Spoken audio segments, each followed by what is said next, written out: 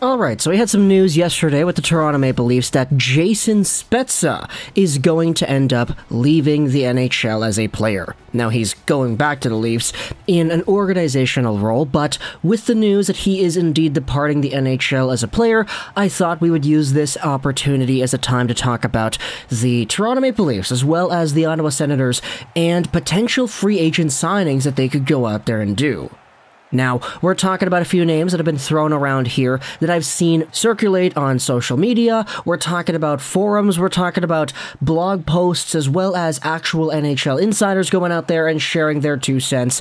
And I wanted to start this off with the more obvious one. The one that a lot of people have been talking about for months now, and one that's not really a new idea. Let's take our sights over to the Ottawa Senators and talk about Claude Giroux, because we had ourselves an article coming out on Philadelphia Hockey Now saying, hey, former Flyers star Claude Giroux going to Ottawa? It makes sense. Here are some of the quotes published by Sam Carchidi a few days ago. I don't have any negative things about my decision to come here to the Florida Panthers. I'm very happy, and it's a fun place to play, Giroux said. I believe in this group. The question was asked to Claude on whether or not he would actually be able to see himself remaining with Florida, and he said, yeah, I can. There are a lot of things to worry about, and the decision has to be made, Giroux added. It's a tough question because the season ended a few days ago. It's up to what they want to do and what I want to do. There are a lot of conversations to be had. This article specifically goes over how Giroux just ended off a long freaking deal, $8.25 million a year for 8 years. There's a possibility of him returning to the Flyers, but who really knows if that's going to happen. There is also a chance, though, that he signs with his hometown Ottawa Senators, a young team that is making strides. Maybe he wants to be part of their climb and be close to his family and friends. Ottawa has plenty of cap space, so the up-and-coming Senators look like an early favorite to land Giroux, who would give their young players a veteran to lean on. I also forgot where it was said, I believe it was Elliot Friedman, but there were some NHL insiders who, throughout the past few months, had been saying that, hey, Claude Giroux, if he goes to free agency, he does not sign an extension with either the Flyers or whatever team he gets traded to at the trade deadline, there is a legit possibility that he heads over to Ottawa. There were also rumors that Ottawa was proceeding as the frontrunner in the Claude Giroux sweepstakes. Now, let's go over the profile here before we expand any further. Claude Giroux, 34 years old, 5'11", 185, a right-handed forward making $0 right now.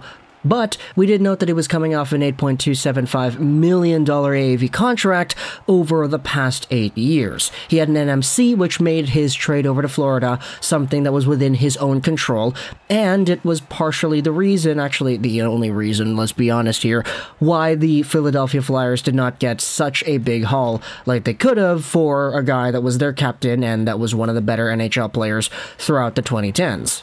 He ended off his campaign in Florida with 23 points in 18 games, 3 goals, 20 assists. It's very interesting to note how Claude Giroux's goal scoring really didn't go out there and continue throughout the Florida Panthers lineup. Now, I get it, there are so many good and talented players on the team that it's tough to go out there and score all the goals when everybody else around you is scoring goals too, but it is kind of funny to just look at the goal numbers. 34 goals in 2018, 22 goals in 2019, 21 in 2020, 16 in 2021, 18 goals with the Flyers in 57 games, and then in 18 games he has 3 with the Panthers. He also had 3 goals in 10 games for a total of 8 points in the playoffs where the Panthers got swept. Funny that he was able to go out there and actually produce points on a team that wasn't scoring too much either. And if you go over to Claude Giroux and his entire profile, you know, I normally wouldn't put too much stock into the idea of a guy just going home because he wants to go home, but Claude Giroux really doesn't have too much to gain anywhere else aside from a Stanley Cup. This is a guy that if he honestly goes to Ottawa, I wouldn't be too surprised, but if he goes the Corey Perry route and just starts signing with whatever team because he wants to go out there and win Lord Stanley's Grail for the first time, that wouldn't surprise me either. According to Cap Friendly here on Elite Prospects, Claude Giroux has made a total of $78 million throughout his NHL career, so he could afford to take a team-friendly deal on whatever contract it is he signs next, plus he is 34 years old, so it's not really like he's going to go out there and sign maybe the longest-term contract or the most expensive AAV contract out there. He's just going to go wherever he wants to go, and whoever can afford him, because he still is a pretty good player. Whether or not that is Florida, whether or not that is Ottawa, whether or not it's another team, we will see, but I do think it bears repeating that Claude Giroux to the Ottawa Senators is not a dead topic yet.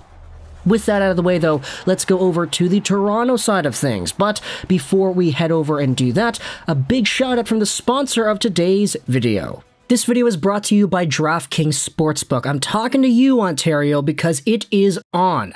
DraftKings Sportsbook, one of America's top-rated sportsbook apps, has arrived in the province. Now you can legally bet on all your favorite sports from MMA to hockey to playoff hoops and so much more.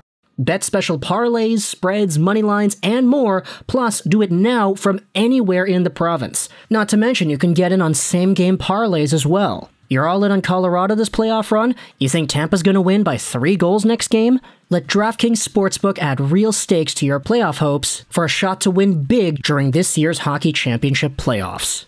DraftKings Sportsbook is offering a wide variety of betting markets and a mobile casino as well. It's all on in Ontario. DraftKings Sportsbook is live. So click the link in the description below to take on one of Canada's newest and best sportsbook applications in DraftKings. 19 plus to play. Make sure you gamble and bet responsibly as well. Let's head over to Toronto and discuss their free agent possibilities, because now that Jason Spezza is out of the equation, there are some other bits and pieces, I think you could say, Kyle Dubas could go out there and fill. Now, I know the player we're talking about is not a Jason Spezza replacement, quote-unquote, but this is a guy that was brought up in an article on the LeafsNation.com. This article by Ryan Hobart talks about how the Maple Leafs may not need toughness, but good, heavy defenders are indeed out there to sign. This player is also one that we have seen bring himself up in, honestly, somewhat of an ironic way on social media. I see a lot of people on Twitter, on Instagram, saying in the comment section of Leafs-related posts, saying, hey, sign this guy, and other people saying, no, don't sign this guy, what the hell, are you nuts? Let's talk about PK Subban. Because I know there is a very big reputation that PK Subban carries throughout his hockey playing career. He's a good guy, at least in some people's eyes he seems to be. He donated a lot of money to charity, he had himself a podcast, he's a good talker, good hockey analyst, I guess you could say, and he happens to be expiring after a huge contract handed out to him by Marc Bergevin back in 2014. He was making $9 million a season since then, and he's coming off a few years where his overall performance definitely was not in the $9 million caliber tier at all. Sure, he was really good in Nashville, but that was a few years ago. Recently, PK Subban wrapped up a 22-point season in 77 games played, 5 goals, 17 assists, and this is a player that is going to go on the market and not demand anything in the realm of $9 million at all. We also had confirmation that the New Jersey Devils, after already trying to trade this guy earlier on in the year, are not going to go out there and re-sign this player, leaving him as a free agent to be, which is why we have articles and fans talking about the idea of him heading to Toronto. Because, of course, he's from Ontario, he is a player that could take a hometown discount to help the Leafs. Let's go back over onto the LeafsNation.com and see what the writer here has to say about the former Norris winner. Lastly, we have another player on my dream shortlist, PK Subban. He's an incredible person, has a personality and energy that is rare in the National Hockey League. He even had a role in one of the prime-time slapstick comedy movies where he slapped a hockey puck into a guy's area.